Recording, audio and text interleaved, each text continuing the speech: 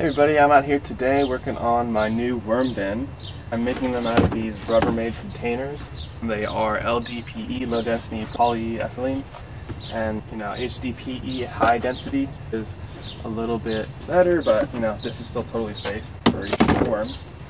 And I'm trying to build this out of all this free wood that I've gotten. I've gotten this from the business down the street that I've gotten my cardboard from, and a lot of my other wood that I made for my tables and even my chicken coop. So I found this piece. It's going to end up being, close to perfect. I just got to modify it a bit. I've already ripped off a couple big pieces of wood, and I've got some other old pieces of wood here. So we'll be putting in a bottom, and then I'll be getting some pond liner and lining the inside of this so that it's a waterproof container. Move the water down to one end. That's where I'll have my connecting piece with an on-off valve so that when I want to empty out my worm tea, I can do that at any time. The reason I'm making this structure and not just doing everything as its individual tote is because I'm trying to save money, and it's going to save me time when I'm actually collecting my tea. On my other designs, I put the faucet connection here, so I have an on-off valve to get my tea. If I have that on every single one, I have to go to every single one and empty it. I also might have to tilt it, and I don't want to deal with that. Plus, I'm going to have to buy bulkhead fittings for each one. Those are like 10 bucks a piece. Plus, if I'm doing it that way, I need one bottom tote to be the drain tote. When the worm compost is water, the water goes down to the bottom, collects at the bottom one. So I would have to have 6 more of these as well. So it cuts down a lot on the cost of materials by building a secondary vessel to hold the worm tea. All of these buckets will have holes drilled in them, and it's going to drain down into this bottom section. Now, unfortunately, if I was going to custom build this, I would have made this a little bit wider. That's okay. What I'll do instead, I'll just make sure that when I drill my holes at the bottom here, that they're away from that edge so that water's not dripping on that. I want all the worm tea to go straight down and out. These guys cost 8 bucks a piece, and I got 12 of them. I'm going to start with just 2 tiers. All right, let's keep building.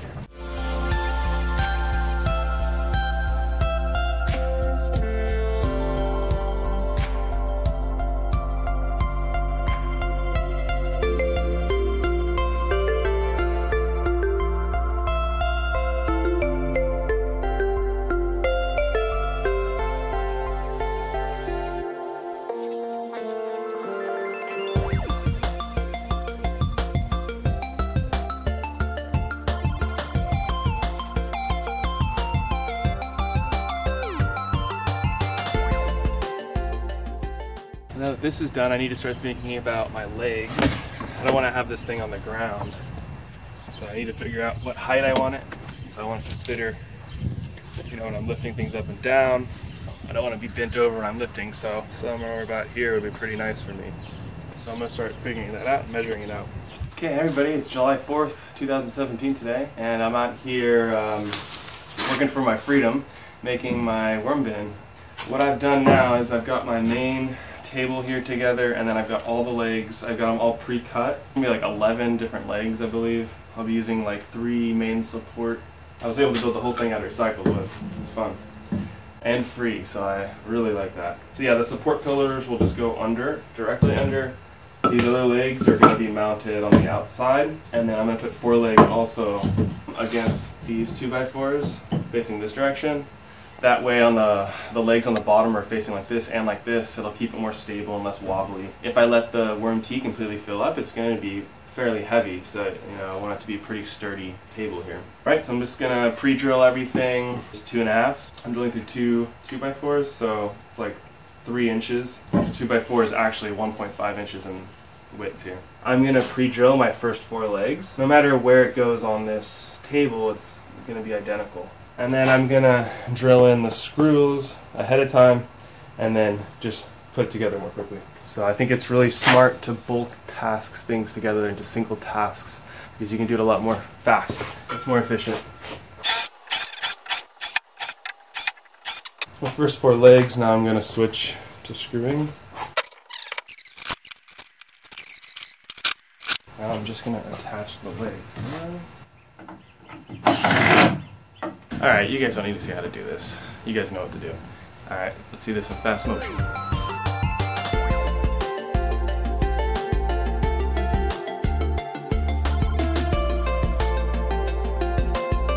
So this is what we have now. I'm going to drill the hole right here. This entire table is going to be tilted in this direction, and the hole will be in a lower section, so it'll help push the water out, and then I'll have a on and off valve down at the bottom that I can collect the tea with. So this is a uni seal. I've used a bulkhead fitting. It fulfills the same purpose as a bulkhead fitting, except it's just designed as like a very tight fit, and it totally fills in the hole once you shove the pipe through. So this is a 3/4 inch, and you can even kind of see how it tapers there at the end. So when you shove a 3/4 inch pipe through this, it pushes the outsides against whatever you're mating it to, like a rain barrel, or in my case this wood and the pond liner. So this is a really cool way. They're like $4 each, as opposed to a bulkhead fitting, which is around $10 each. The bulkhead fitting you can screw on and off. So this is my first time using this. I'm excited to try this out. It's supposed to not leak, and you don't have to use any chemical gasket silicone stuff. So I'm very curious to use this. So this is going to be the hole where all the worm tea will drain out. So I'm using a 1¼ inch hole saw. That's what it calls for a 3/4 inch mini seal. Here we go.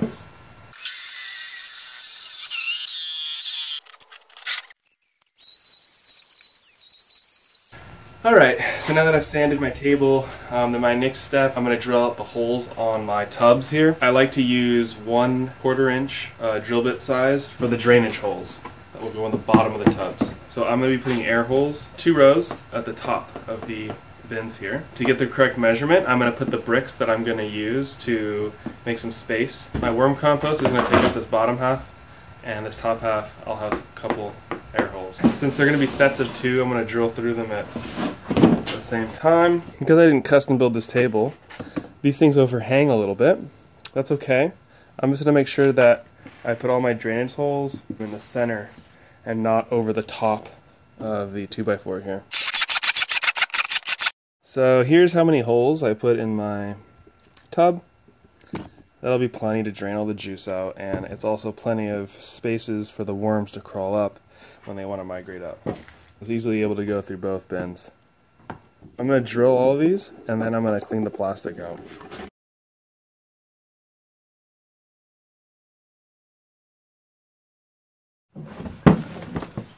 So whenever you're drilling something that needs to be drained, especially a worm container, it's very important to drain the juices out so they don't drown. You want to make sure that you're drilling holes at every little, you see these outcroppings here where they've done the plastic? At each station here, so this is a level, this is a level, this is a level, this is a level, there should be a hole, because otherwise the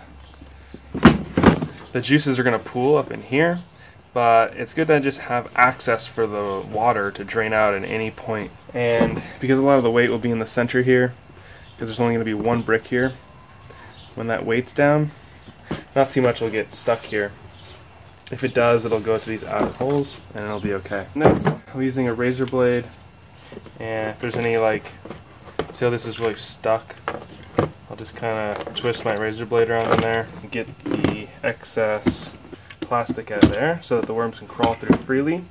So I'm going to scrape all that out. I'm going to dump out this plastic into a trash can, and then I'll take water, a hose, and just shoot all this out to get any other remaining plastic out. I don't want plastic in my worm compost. It probably would be okay, they'd live next to it, it's fine, but obviously we don't want any weird chemicals leaching into our soil, which will eventually become our food, so it's very important. Let's just get rid of all this junk. Start with a clean slate.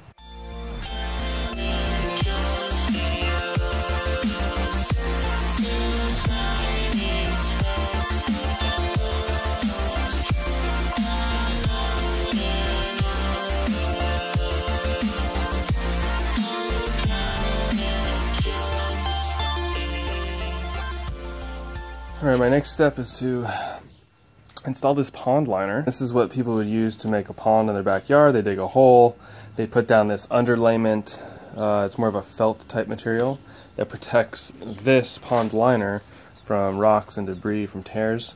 But since I'm just using smooth wood, I'm just going to use the straight up liner.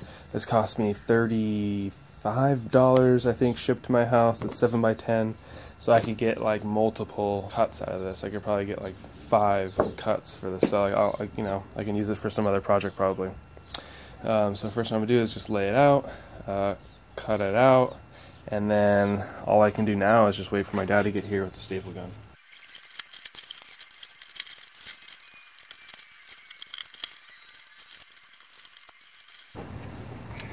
So the next thing to finish on this one box is the pond line here, and I'm just going to use the staple gun and use my hands to kind of get it nice and tight and snug, and then I'll staple to the outside.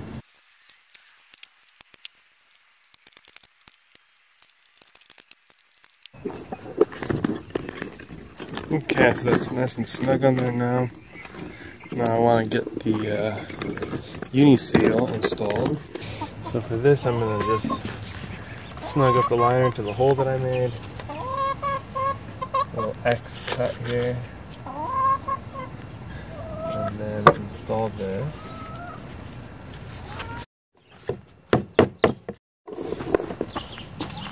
So what I'm going to do is just pre-make my valve setup for my worm bin. So it's going to go through the uni seal. It's going to connect to a 90. I'll have a valve in there, and then after the valve will be a nozzle going down, so I can collect it real easily in a bucket. Here we go, primer.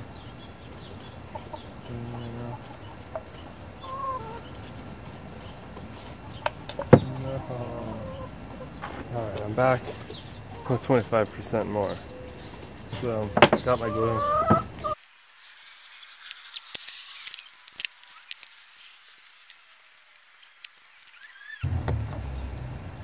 Now this is going to go through my seal into here, and I'll fill up from here. Okay, so it's time to put the downspout in.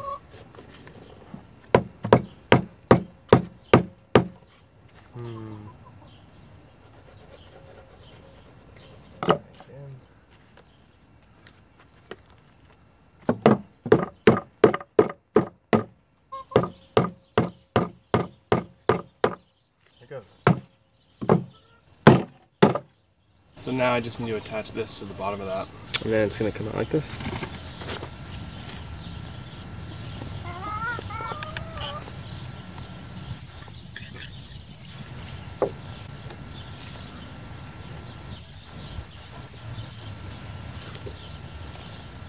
So now we'll let this set, and then I'll fill it up with some water and make sure that the seal is good.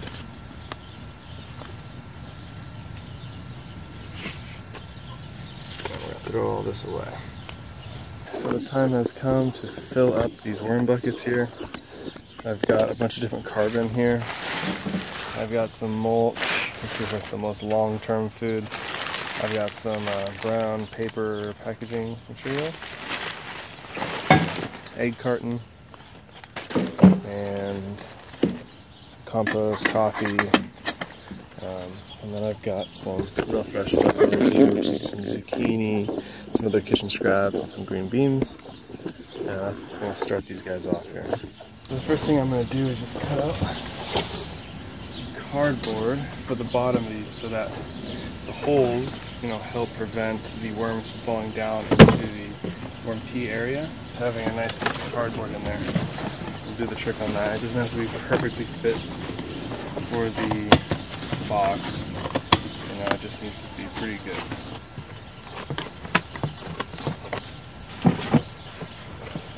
Okay, so here's what I've done. I've basically blocked the holes, but water, of course, can get through. Once the cardboard's fully soaked, it just drips right through the holes.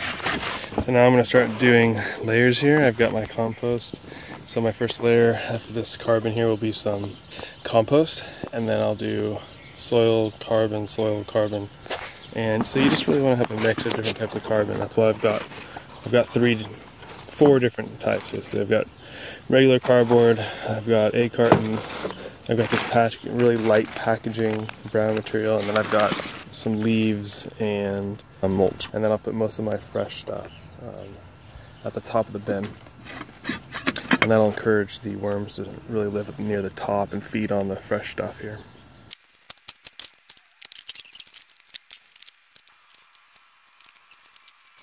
Okay, so that's what my first layer looks like wetted down. My PVC glue is now set, so it's now inert, and I've run some water through it. So now I've blocked it off to make sure that it's completely sealed. So I'm going to do my next layer now, and then I'll run more water through it.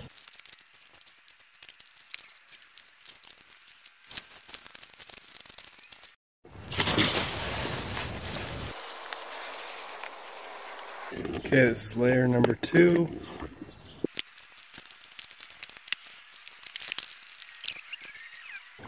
I get my worms locally from a guy who lives, 10 miles away, and he raises red worms. So these are the castings and his worms. So I'm going to be adding these castings down to each bucket here. Half of this bucket per tote. Really happy with this tote size. Even with this full, I can still lift it, but it's pretty darn easy. Okay, so got all the worms added. I just want to check now that, okay, it is holding liquid just fine. I'm just going to check underneath that there's no leaks. And there's absolutely no leaks. So the uni seal worked really well. It's not super thick or potent, but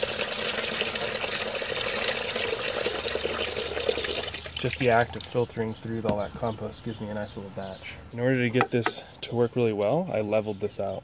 This entire table is tilted to lean this way towards my valve here.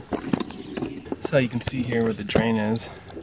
It's a little bit lower, and I just cut a chunk out of it. I just cut this little square chunk out, and then there's a second floor here on the bottom. Not the floor, but there's a 2x4 going across here. My gamma seal's right around here, and I have my PVC pipe going through the gamma seal right here. Oh, one more thing I forgot to do. I need to add the bricks underneath, and they'll give support to the bottom middle of the tote. I'm putting it a long way so the water can flow this way more easily. And it'll reinforce the bottom.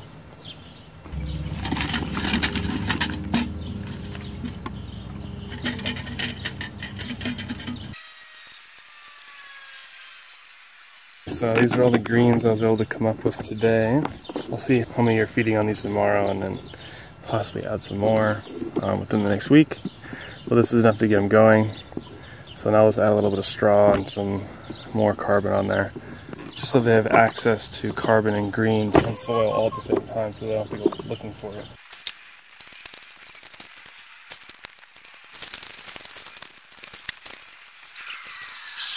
This is what the final stage looks like. My air vent holes are right up here at the very top, so that's why I put them so high, so that when I fill up all my material, that it still has some room to breathe here. My plastic lids also have air holes. Okay, so I'm going to take my little carbon piece. This just blocks any extra light and just keeps them moist at the top, and keeps them feeling safer so that they can feed.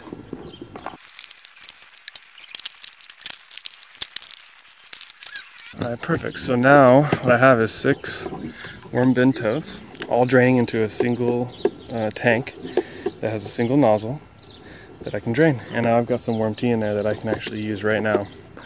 And so for now I'm going to let them work on these. Once they get them 80% of the way composted, I'm going to add my other bins, and I'll prepare those bins the exact same way I did here, with soil and carbon and keeping it moist all the way through.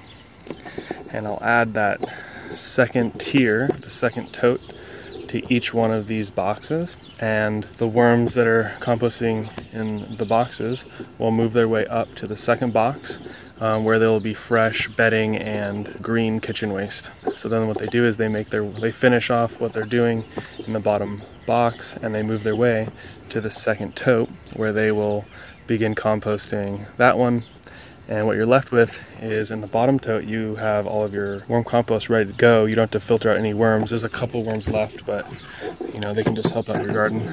And this makes it really easy to collect your worm compost, so that you don't have to filter them out and do any of those other techniques that you might have seen online about how you make a volcano and dry them out, and eventually you have worms left at the bottom of the volcano. This method is way easier, takes less time, little effort. Once a month I add some food. That's all I have to do to this. Every 3 months I clean these out and then add the next tier. It's really minimal effort. And this is the best design yet. I think this is a really ideal size. It's an ideal size because you can pick them up when they're full. They all drain into one single tank, single nozzle. So this is, the cheapest way to do it. The final thing I want to do is just protect these tubs and the worms from the sun, because the sun beats on here in the summer sun late in the afternoon, I don't want the worms to overheat and die. And then it'll help prevent sun damage to these boxes. So I've just got a nice big old roll of burlap. I recommend getting one. It'll save you lots of money. You can use it for so many different things. I cover my compost with it. You can create shade for your animals. You can use it as a tablecloth. You can cover your worm bins. You can cover your irrigation. There's a lot of different things you can use it for. And when it's all messed up at the end of its life, you can compost it. So it's a cool material. I want to make sure that it extends farther so that it'll cover my bucket and the valve and everything as well. And then to secure the burlap, I'm just going to use a 1/2 inch number 6 wood screw, and then I'll just spread apart the burlap and just slide it on there. Okay, great, so the final product now. Worms are settled into their home, they're ready to go. And it's fully covered, so it's safe from the sun. And that's it. In about 3 months, I'll have some beautiful worm compost ready to go. Hope you enjoyed the video and learned a few things about worm composting. Check out my other videos, and don't forget to like and subscribe.